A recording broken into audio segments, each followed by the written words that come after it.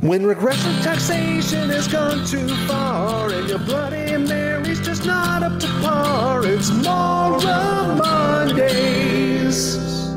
Yeah, here we are with Maura Quint, another very special Maura Mondays, the Christmas week, your birthday week. Thanks for saying it. I wasn't going to. I did it last time. It was too much. I was way over the top. Wasn't going to say it anymore. I put a Post-it note at my camera. Don't forget. And the really upsetting thing, sorry, I'm going to cut you off only to say someone who follows me on Twitter, like that I do not know in real life, sent me a screenshot that my birthday was in their iCalendar. It was just like Maura Quint's birthday. Like it auto-populated in somehow. I have no idea why, but it was really upsetting. That can happen. That's interesting. That can happen. I've had things like that pop up in my calendar that aren't like in my life. They're somebody else's life. That's weird. Yeah. But that's also maybe they put it down. That's, I mean, see, what I did, I put a reminder down because I didn't want to forget. I knew I was going to talk to you. So anyway, birthday week, Christmas week, but you're Jewish. So, but you're kind of like, what are you going to do? We're going to hang out with your kids Christmas Eve and do stuff. So I have a kind of strange family. So not strange, but it's not super straightforward. My dad is Catholic, my mom is Jewish. So we were raised Jewish and I was raised with Hanukkah, but my dad's family is the large family side. So like we would always go to aunts and uncles' houses for Christmas. And then now I'm divorced and my kid's dad is Christian. So they'll be with him for Christmas. I was going to travel, but Omicron came and shut that all down. So I'm not sure what I'm doing now. So you canceled your plans on account of Omicron, and I want to talk about that with you. Yeah, that's what happened. Because it's really, you had a tweet about this. I gotta try to find it now. Ah, damn, I was just ready. But basically, it's really hard for everybody because we keep having to change our plans, and it's like there's not really anybody to blame. I mean, you can if you want to, but I'm not sure. You wrote, celebrating the holidays again with our new tradition of last minute canceling everything. It's like the second year in a row that's happened, and you put it perfectly there. But I mean, what are we supposed to do? How are we supposed to think about it? Like, it feels like you want to blame somebody and it causes a lot of problems because maybe we're not on the same page. What are we supposed to do? Everybody wants to blame someone. I'm noticing that a lot more this time around. We were all just so tired of it, and I think we thought it was done, and yet here we are going through the same thing again. It's infuriating, and so now I think there's a lot more anger coupled with it this time around. Yeah, there's a lot more anger coupled with it, but it's causing a lot of problems for people because, family members that have plans want to get together. Someone reasonably says, I think we should still have our gathering. And someone also reasonably says, I don't think we should. Like, I can make an argument about we're all vaccinated. We've all got the booster. You're even telling us we got to wear masks. And then someone I just don't feel safe. And you kind of got to be respect. I think you have to respect, especially the people say, I don't feel safe. How do we morally fall down on these things? Yeah, no, there's nothing else you can do. I mean, everybody has to make that decision for themselves, but also everyone's calculations are different. And even if you're there, your family or whatnot, they could have other circumstances that they're maybe not disclosing to you that make them feel one way or another, especially people who are going a little bit, or who are making the choice to be as extra safe as possible. There's lots of reasons for that. The reasons can be, physical. Maybe they have undisclosed ailments that they don't want to share, but they make them vulnerable in some way, or they interact with people who have vulnerabilities in their lives, and so they don't want to spread it. Or maybe they just have, maybe that sort of thing actually like sets them in a mental, emotional, psychological loop of fear, and that emotionally isn't worth it. I mean, there's like lots of reasons for people to want to be like, careful. you know what? I want to come, but if I come, I'm going to be worried the whole time. And who wants to be around that person? Who wants to be that person? I'd rather not come and be less concerned. And while that's not maybe my point of view, I got to respect it if someone else feels that way, I feel. Yeah, or they might know like, hey, I'm gonna be set off into being in this like hyper vigilant panic state for the next week or two. And that's gonna ruin all of the rest of the things that I need to do or get through. I mean, everybody everybody's grappling with their own stuff. So yeah, all we can do is just respect one another. And then, of course, there's a new wrinkle in the virus, and that it's a new variant, and so we still really don't quite know exactly about this variant. And now is not the time to be unsure of it. Like, we know Delta was devastating and continues to be. We don't know about this one, and so you kind of have to rework your arguments with your family. Be like, listen, I would have if, but now with this new variant, who knows? And they say sometimes, they have got some things that are saying it's affecting kids more. My kid's not got all their vaccinations or whatever it might be. If your kids are really young, of course.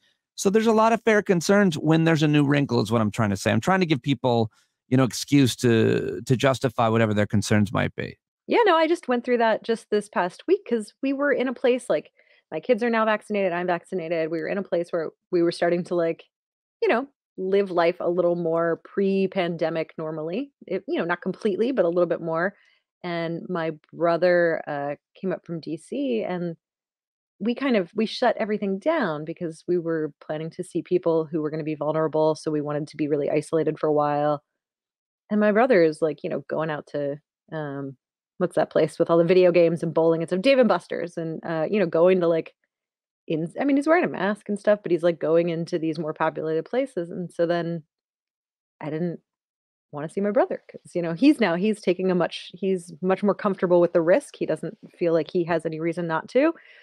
So I had to distance myself from him, which, was fine. He wasn't upset about, but But for two yeah. other people, it might not be fine. He might then this in another case be like, Oh what? yeah. I resent you for being so cautious. I want to see you. You're my sister. And you couldn't blame people in a way for that because their intentions are, I want to see you. I want to be with you. And yours are like, I wanted to, but I just you keep going bowling.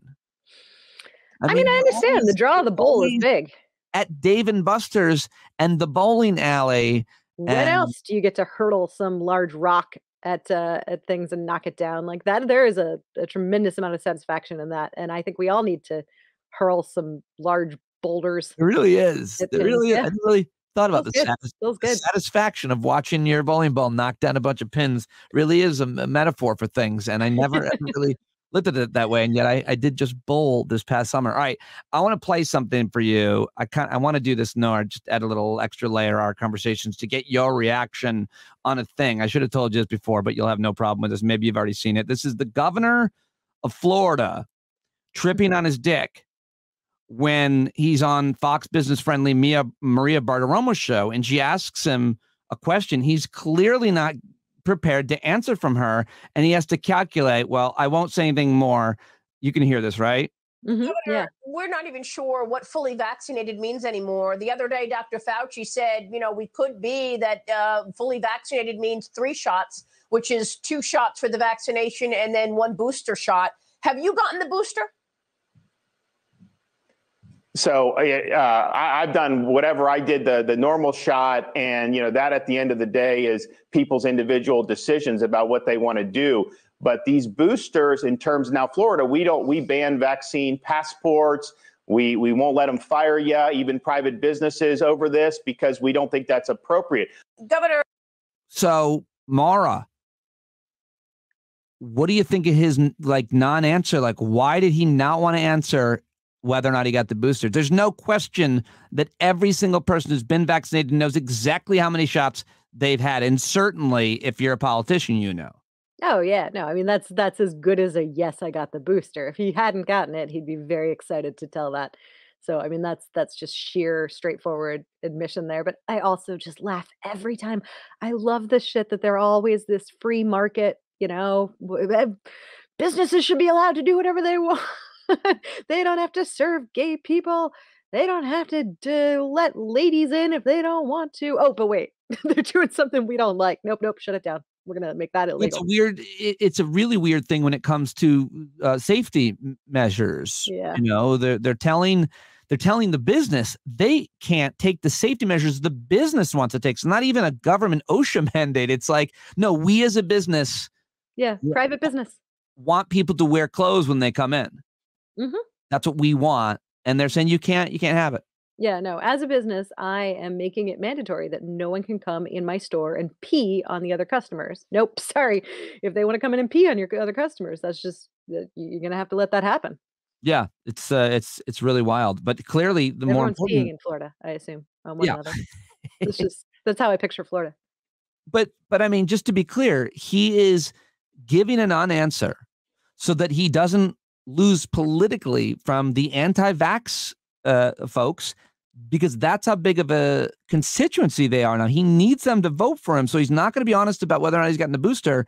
And I said this on Twitter, that directly leads to death, because he's a leader and he's not leading. He's not telling the people what to do when he knows the answer and has done it himself. Is that Well, Pete, too? that's why he has to hesitate and hedge. You're right. He cannot lose any of their votes because they're dying off so quickly. His margins are getting smaller. He's got to keep the ones that are there.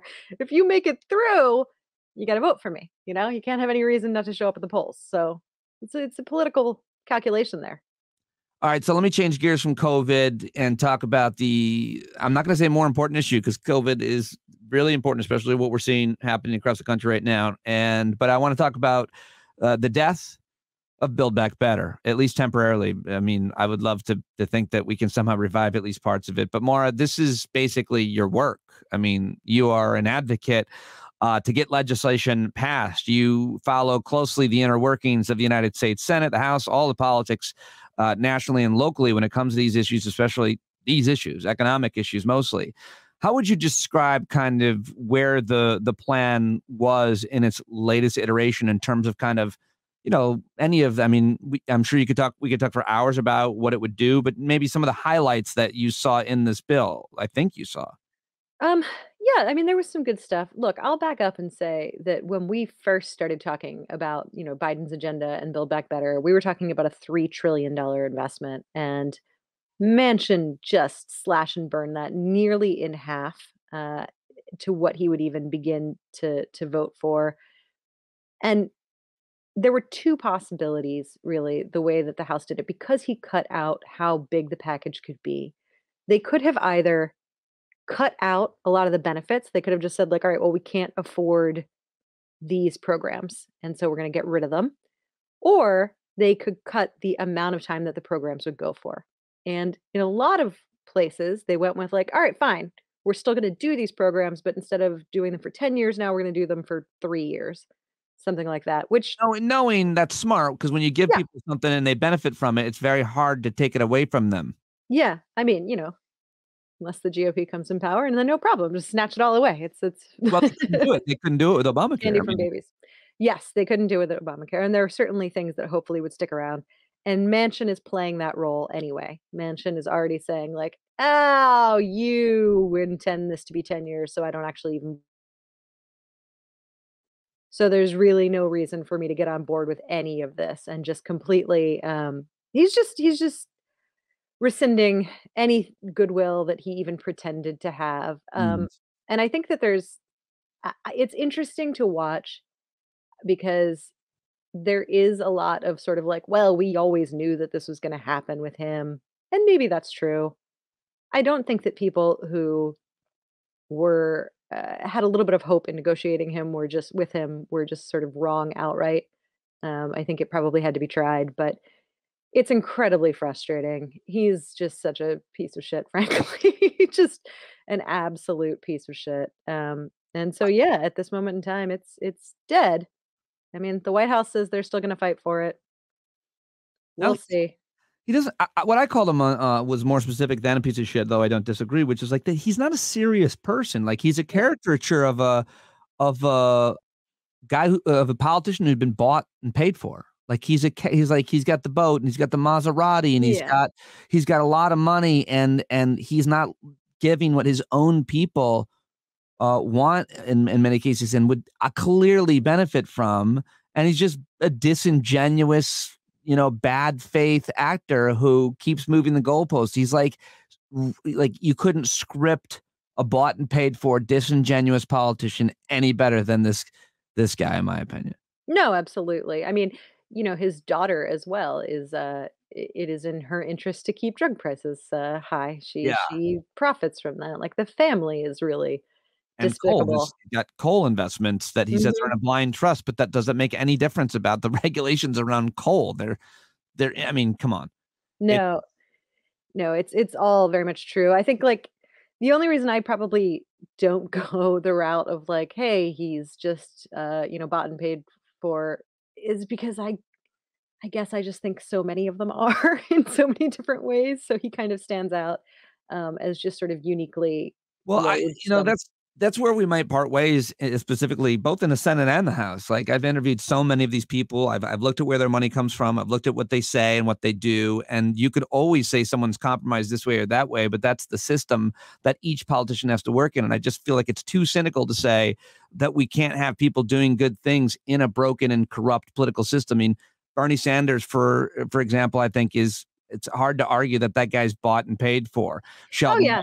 Sheldon Whitehouse and many others, Elizabeth Warren and many others, I would say in the Senate, Mazie Hirono. I mean, you could name, but and I think they're consistent in what they say and what they do. And then in terms of who they get their money from, sometimes they're more lenient on this or that. But like, No, no, I agree. I'm certainly not writing off sort of all senators or all politicians. I just would also say I think it's more than just the ones that are really ostentatious about it. So it's Manchin and it's cinema, but there are additional ones beyond that who play ball more, who go along with it more, but who definitely are not necessarily working from the truest or purest of motives. But I'm not trying to say that they all are. how At the about same time, abolish the Senate.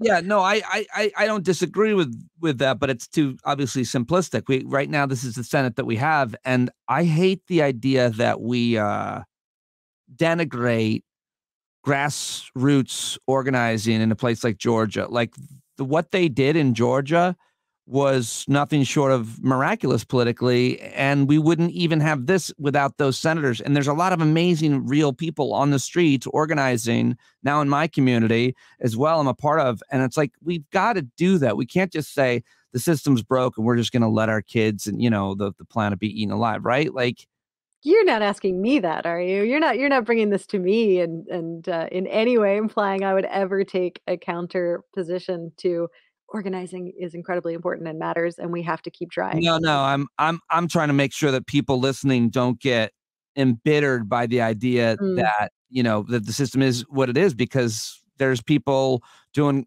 great and amazing work all the time, including you and the organizations that you work with. And that's what I hate, that they discount the long hours and campaigns, many of which you've worked on and led, what they do and what they mean, even when they quote fail, much less, they're always uh, have to be there as fail safes. I don't know what I'm saying. No, one of the driving principles or things that we have to keep in mind while organizing is that the wins are infrequent. If you want to be involved in making a difference, you need to accept the fact that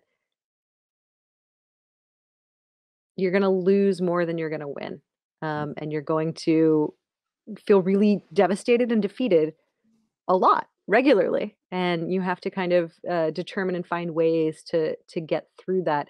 And I don't think that though is always just being like, well, nevertheless, we'll carry on. Like, yeah, sometimes that needs to be, but sometimes you need to sit and just be really, really angry and really sad and really despondent and despair.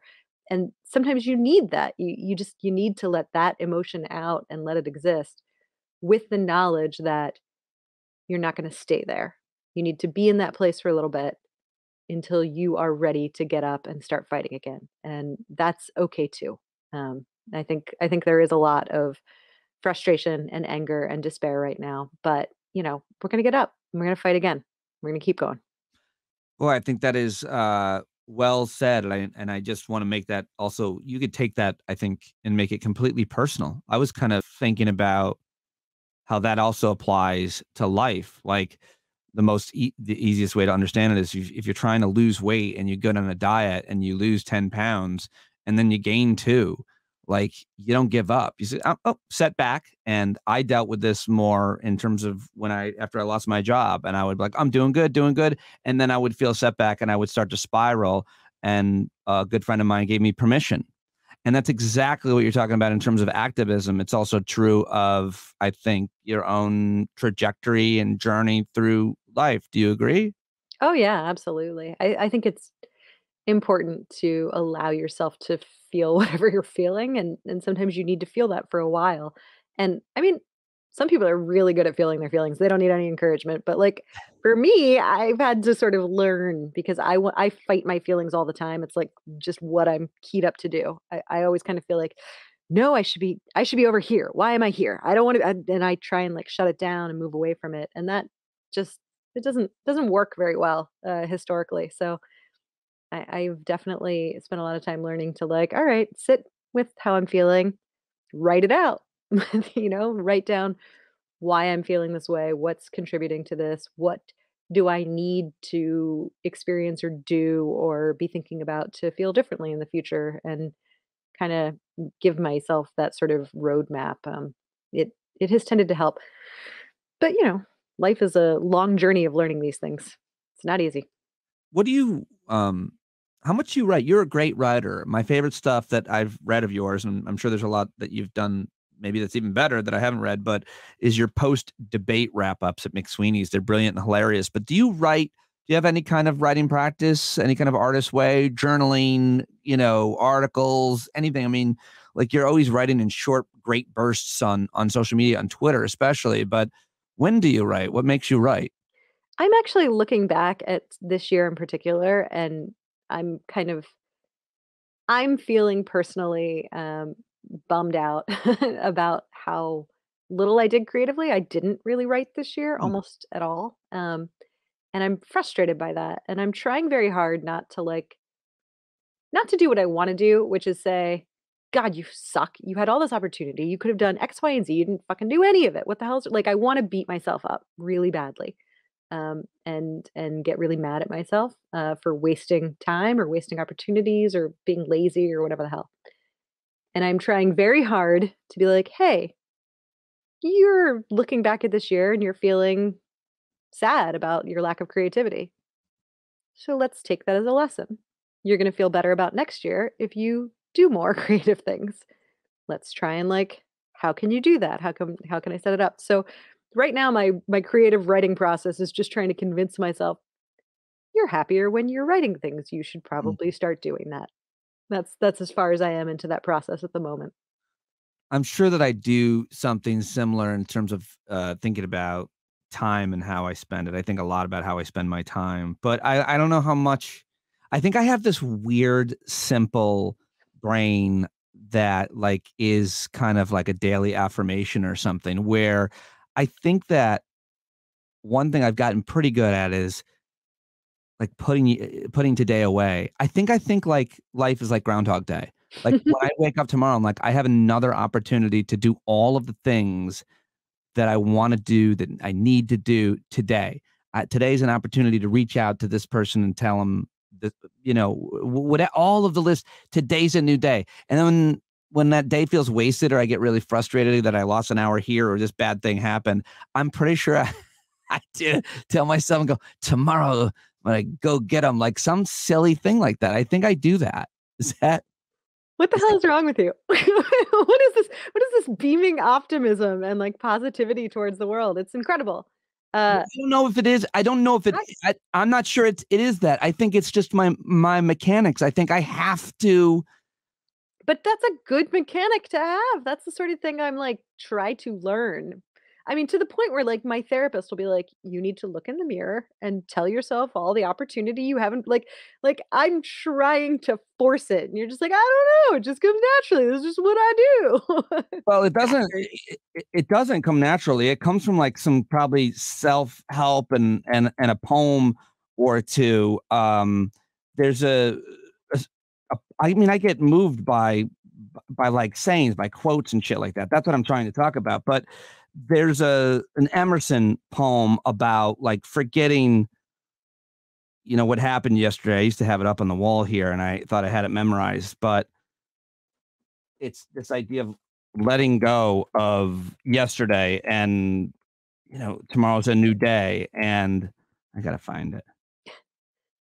I will also say though, I've always been like a quote geek, basically. I used to like keep a book and I would write down anytime I heard a quote that I really liked, which was probably like just sort of early Twitter, really, just these short little snippets of things from various people lined up in a row. Really? Yeah, yeah. And I now have you said you had that on your wall before. I'm just staring up. I'm sitting on my floor, on my bedroom floor right now, and I have two quotes up on my wall at the moment. So Oh, really? I want to know what they are if you don't mind sharing, but let me I found it. Here it is. Emerson. Write it in your heart that every day is the best day in the year. He is rich who owns the day, and no one owns the day who allows it to be invaded with fret and anxiety.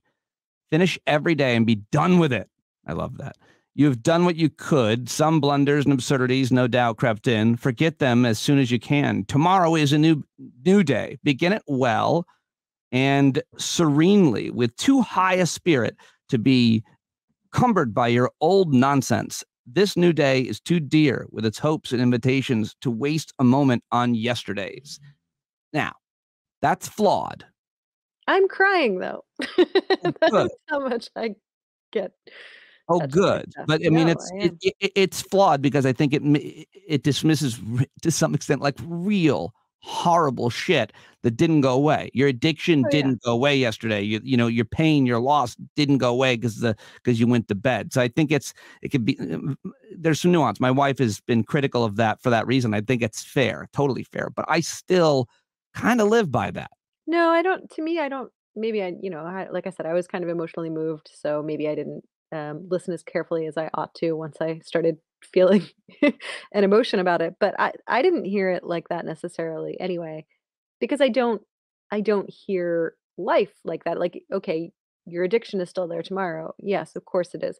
Are you trying to completely be done with your addiction tomorrow? You probably aren't. You're trying to be a bit better. You're trying to do something. You're trying to Right. make one step towards something. I'm not expecting tomorrow I will have written the novel I want to write. But gosh, if I could just write a couple sentences, like that would be better than what I did today. And I think that's what I'm sort of hearing. Um, anyway, I don't know. What's good? I'll put that in the show notes for people and if people want to read it. Can you share yours? What you got? By the way, I love that I'm a sucker for like surrounding myself with mantras and quotes that I can read. And I've always done that. I even used to write my goals and post them up on the wall so I could see them. Like I have dry erase boards. When I can see stuff, it helps my mind. But what do you got? Well, actually, I have downstairs, where I can see it. But it's just this little ceramic tile, that says, "Rest, you beautiful, busy idiot," which I just like seeing all the time. It's like very helpful to me because I always feel like I have to be occupied. So anyway, that's downstairs. I love that. But right now, the ones I'm looking at that are on my wall, the first is Margaret Mead. Never doubt that a small group of thoughtful, committed citizens can change the world. I have that one up there because, man, it's really easy to doubt that, and it's nice to hear it.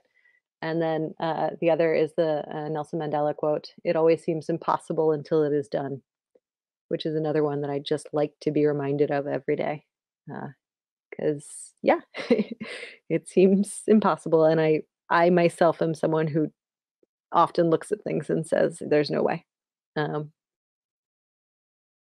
Did they ever work? When you say that, can you say what usually happens? Or what are we looking at? Personal or political or like larger goals? I don't know what you mean when you look at a thing and say, no way. I'm not sure exactly what thing you're looking at is oh, on. the "It always seems impossible until it is done," is something that it tends to help me with my work, I think, because I think then I'm constantly up against impossible tasks at work.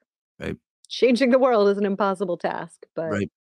I don't know, people have done it over and over and over again, so clearly we can as well.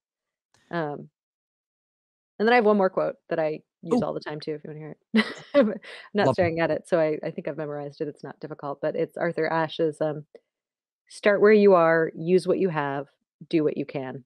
That is probably my favorite quote of all time, and that is the one I return to the most because the challenge that I am up against often with myself is feeling like well, what you would really need to do if you really wanted to do this is you'd need all this money and all this time and all these people, and it would have to be, and then I don't have any of that, so I can't do anything. And so Hmm. I go to that one a lot, that it just start where you are, look around you. What Use, do you have? but Use what you have and do what you can. And that might not be everything, but it will have been something. And that matters to me. I love all those quotes. It's also interesting that not one of these quotes is from a white man. Hmm. Didn't occur to me. I'm right. I have the names. I'm just really woke, Pete. Okay. Margaret Mead, Nelson Mandela, Arthur Ashe. I just wrote them down. That is funny, actually. No, I didn't I was like, even, oh, look at did not that. occur to me. Huh. Well, my only one was from the whitest of men, Ralph Waldo Emerson, who He actually invented whiteness, I'm pretty sure. he actually did. Yeah. He would Good pass. climb birch trees only because they were so white. I believe it's Emerson who would in a windstorm, he would climb to the top of a tree and he would basically surf on it. Like the tree would sway and he would be at the tip, and like during a windstorm, he would climb all the way to the top of a tree and basically ride it. That sounds apocryphal. I don't believe that. Maybe you're right, but I don't But know. I mean, it's a fun vision, but I see it more for like Winnie the Pooh or something. I don't know. It's an easy, it's definitely an easy thing to say you did last night. That's You'll never fair. believe, you'll never believe what I did. Climbed up to the top of the tree and rode it like a surfboard. I don't think Waldo did that. I was talking about climbing and riding trees. He was sitting by the fire writing poetry, if you ask me. Look, life was boring back then, you had to invent your own fun. Seriously. Yes. I mean, I'd be climbing trees too if I didn't have my phone. Yes, the phone. Do you ever look at your kids? I keep trying to correct our peers and who are so judgmental of our kids. You're always in front of the phone. I am always like, just a reminder, you would have been too. If you had this amazing thing with all of this connectivity to all of your friends in the world, you would have been around that. You wouldn't have been running around outside and doing all the things we did because of how amazing that the phone is, right? Oh yeah. I mean, like, I wouldn't have been running around outside if I wasn't kicked out anyway. Like, I just wanted to read. So, I mean, I do think that you do have to, like, you know, sometimes we just want to sort of sit in our cozy places and do what we want to do. And it can be good to kick kids outside a little bit too, or grown-ups for that matter. I don't mean to limit Oh, it. no, I'm saying. I want someone to kick me outside in general. But yes, Don't get me absolutely. wrong. Tear the phone out of their hands and kick them outside. Don't get me wrong. It's this idea that you're casting judgment on your kid. What's wrong with you? Nothing. It's a No, no. fucking supercomputer. And No, absolutely. And the other thing too is, I mean, it's connectivity to other humans. Like, it's not necessarily, it can be very isolating and sure, solitary depending on how you're using it, but for the most part, it's actually very social, and there's a lot of interpersonal stuff happening through this little magic box. So yeah. there's like 500 different ways to find out how much happier everybody else is than you. It's wonderful. You have that instant depression in your hand. I mean, like, you used to have to go searching for that depression, man. Now we just beam it right to you. Do you feel like the worst people are the people who only share their social media photos from their happiest moments, including and mainly like their tropical vacations? I feel like there are some people that's all we get. And like, come on, give me some bullshit. Give me some nonsense. You're not living life on a beach. Yeah. You work in a cubicle. That doesn't bother me because, I mean, people use their social media in different ways. Some are using it really specifically for others. Others are just using it as their own little, like, oh, this is where I put my photos that I want to, remember or have. And other people, yeah, they want to project a certain person that they maybe are or are Vehemently not. disagree. If you're going to post like 5 photos of vacations with you and your beautiful family, the 6th photo should be of you crying. That would be an interesting, you need to start a platform because then you can put that right into the user notes right there. Like, for every time that I get annoyed at my jealousy of your life, I need to see that you had Yes. diarrhea yesterday, basically, and like couldn't move off the toilet. Like, that's what I need to know. Yeah. Yes, for every 6th photo, I want you to get your kidney stone facial expression. Yes. I want to see a letter of rejection. I want to see I think someone cutting you off, whatever. I might be being a disingenuous. I think I've gotten a much better handle on the idea of FOMO for sure. Like, I really think I'm pretty like stable with my kind of mindset in my work and my life. But I feel like I've gotten better. It was horrible when I first started as a comic.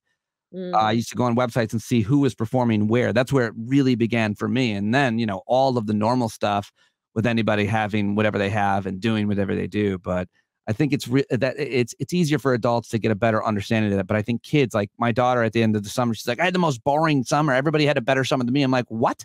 You had an amazing summer by every possible measure. And you must be thinking of what you've seen on social media with people doing things that, like, come on.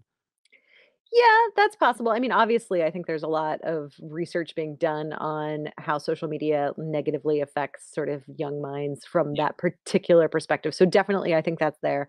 But I also think, like, I think that there's, that existed pre-social media too, Sure. because you only heard about the cool things that people did. They weren't talking to you about like the shitty times that they had. So I mean, like it was there to some degree too. And we all have to like learn what to do with jealousy. What do we do with that feeling of insecurity or that, others have stuff a lot better?